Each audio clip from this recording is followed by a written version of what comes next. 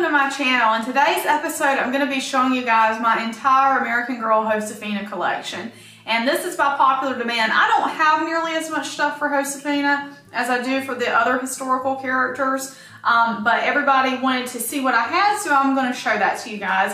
And I'm going to use the catalog as my guide. Now this is the 1997 holiday catalog, and that's when Josefina was new. So if you see here, it's got the introducing Josefina emblem there at the top, and I got her for my 15th birthday. My 15th birthday was in October of 1997, and here's a picture I took of her on my 15th birthday after I had opened her, and these are pictures from that party, so I thought that was kind of cool. And you can see her in the background of this photo where I had just gotten her.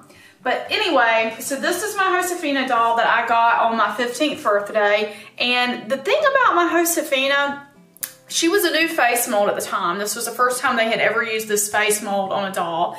And mine has always had a downward cast. Like, she's always looking down. Her head has never been straight up, and she's taller than all of my other American Girl dolls from that era. So I just think that's interesting to point out about her mold. Now here is her spread from the catalog with all of her original stuff. So of that, what do I have? I have obviously her full meat outfit. I even have, believe it or not, the flowers still and the bow in her hair, because I never took her hair down. So her hair has never been taken out of its original braid, because getting her at 15, at that point in time, I was more collector oriented than play oriented, so I kept her in the shape she was in. After the fact, I have gotten two of her accessories that came with her. One is her garnet necklace. I love having the necklaces for the girls, because the necklaces in the stories always have such a very big, they kind of have a lot of importance and a lot of meaning in the stories, and so I like that I've been able to collect all of those after the fact. The other thing I have is her little purse wallet. I don't have the contents, so I do not have the coin or the handkerchief, and I also don't have her shawl that goes around her that came with the meat accessories, because like I said, I got all these things in a lot after the fact, so that is all that I have as far as that's concerned. So now let's move on. I'm just going to kind of go in order of what I have, and I don't really have any complete sets from any of her stories, but I'm going to show you what I do have. So next up is her school story, which is here. So I do have her school outfit, which has the blue, the indigo skirt, and the camisa, and then it has the red tie. What did they call those ties? Now here's the other thing about, just a sash. Here's the other thing about Josefina. I didn't spend years looking through the catalog and reading all the descriptions of her things like I did with Kirsten and Felicity and Molly, Samantha, and Addie. So I don't remember as much about her, just because she came along when I was a little bit older. So I'm going to refer to the catalog a good bit.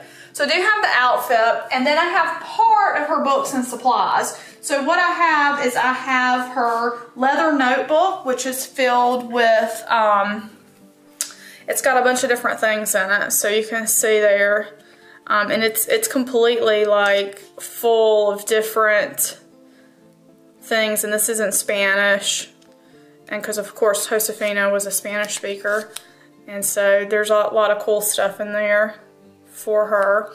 And then I also have this, which is her ledger, maybe, or a speller.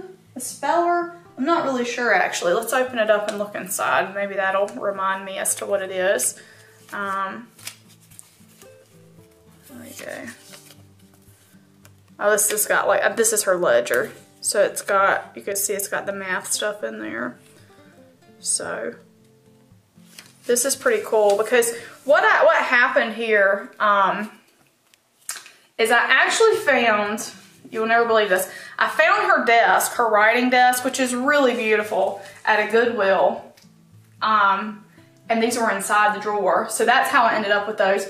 I did end up selling her writing desk at one point, because it's a bigger item, and it commands a lot of money on the secondary market. So it was one of those things where, you know, with doll collecting, It's necessary to make space sometimes because space is finite. I don't have enough space for everything. It also helps if you want to buy something else to sell things, and so that's kind of what happened to the writing desk. But it's a really gorgeous desk, but I kept these pieces because they're smaller and I'm able to fit them in a drawer and just store them that way. So that's all I have from her school collection. It's just this. Next up is her Christmas story. So I do have the complete outfit for the Christmas story. It's got the mantilla, which goes in her hair, and it's like a veil that goes. I'll show you guys. You kind of put the comb in the hair, and then the veil comes down on either side. And it's got her, her dress here, and then it's got these pantalettes underneath. So it's just like a full pantalette set there. And then her doll Nina, which I love having their dolls too, because obviously I love dolls very much, and the dolls are an important part of the story, and so it's really cool for me to actually get the doll for the dolls, because I understand how important a doll can be to a young child. I also have the, what is this, the lantern, I believe, from the Christmas Eve set. So this is the wooden lantern. I got this in a trade at some point. I was really trying my best to collect all of her pieces, and I somehow got this one, but the Christmas Eve set was very hard to get, and so I was trying to get it piece by piece, and this is the only piece that I really ended up with. So that was the end of that. All right, this is the next page in my catalog. So I didn't have her birthday story, the summer story, or the changes for the winter story in my catalog. So I'm going to show you guys what I have here, and then I'm going to get into the other things you see sitting on the table that I've collected after the fact. So I've got her bed, and I do have the bed roll. And I had it in my hands about a week ago, and I set it to the side because I knew I was going to be doing a Josefina video, and I have no idea where I put it. I have it, so I have the complete bed set. So I've got the blanket, the mattress, the bed. I've got the night table here. I don't know what happened to that bedroll. It's somewhere. I've also got the carpet underneath, so that's there. And I've got her nightgown. So I have all of that from her treasures and collection section in the catalog. I don't have, obviously, her, what is it called, her nighttime necessities. I don't have that piece, but I do have the bedside table nightstand. All right, so what other pieces do I have? If we go down in front of the bed here, I have some pieces from her birthday story. So I've got the vase with flowers, and most of the flowers are missing, but there's some there. The pitcher. I do have both of the green glasses, and I do have both of the forks, but they are, again, misplaced somewhere. And that basket that's sitting out in front, I believe that's part of her Cocina supplies, which, again, I got random Josefina lots at one time, and so none of it's really complete, and that's what I have there. Now, from the American Girl Company and Not Pleasant Company, I have several items. So if you go down in front, I bought her shoes and socks as an adult collector. And I also bought her riding boots as an adult collector. So these are all purchased sometime in the late 2000s. I also have her heirloom items, which are here. It's got the fan and the choker and this shawl. It's tagged Pleasant Company, but from what I understand, this is actually an American Girl piece, like a Mattel piece. I don't know for a fact that that's true, but from what I understand, this came out around 2007. So I'm not sure if this is a Pleasant Company piece or a Mattel piece. It's tagged Pleasant Company, but I think, I have this feeling in my mind that this is a Mattel piece.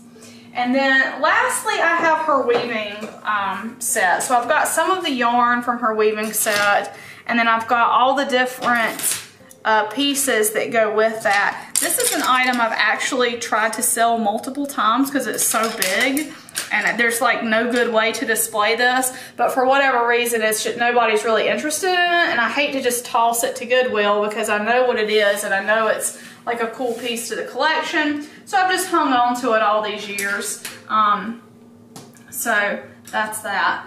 So this is my entire Josefina collection. I did used to have more outfits for her, but I ended up selling them because at one point I decided for Josefina, I'm just going to collect the original 3 stories because that's what came in the original catalog when I was a kid, because I had decided at one point I'm just going to collect the classic things from my childhood. But you can see I ended up with some other stuff that's really not from that original debut collection. So, and I had a hard time parting with some of it. So I do have some things, and I'll never say never. I may end up getting a lot more of her stuff. Her stuff has been a lot harder for me to dig up. I know a lot of people had asked me to do this video earlier, but because I don't have her trunk, her stuff was kind of scattered all over. So I had some of it in my big AG wardrobe. I had some of it in various drawers around my house. So it took me a while to find it all and put it together, and I'm still missing a couple of little pieces, like I said, but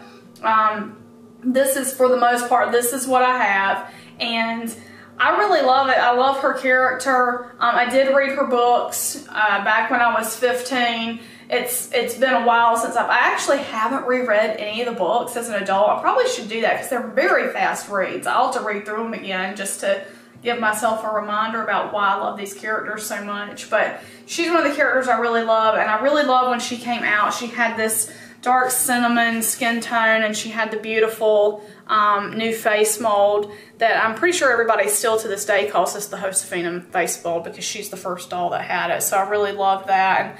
And I really like the vinyl on her because it felt a little different. I even remember when I got her, she felt heavier and different than my other girls. So her vinyl's not quite as squishy. And I know the vinyl changed over the years from being squishy up to the point now where it's like really hard. This is somewhere in between that. So she has a really nice feel to her. And I've really taken care of her over the years. You see some of her hairs are stray out to the side. I need to pull those back, but otherwise she's in really great shape. So it was a very fond memory getting her for my 15th birthday. So she's the last one I got in my childhood. She's my last childhood American Girl doll. So anyway, guys, let me know what you think in the comments below. If you like this video, please give it a big thumbs up and subscribe, and we will see you guys in the next video.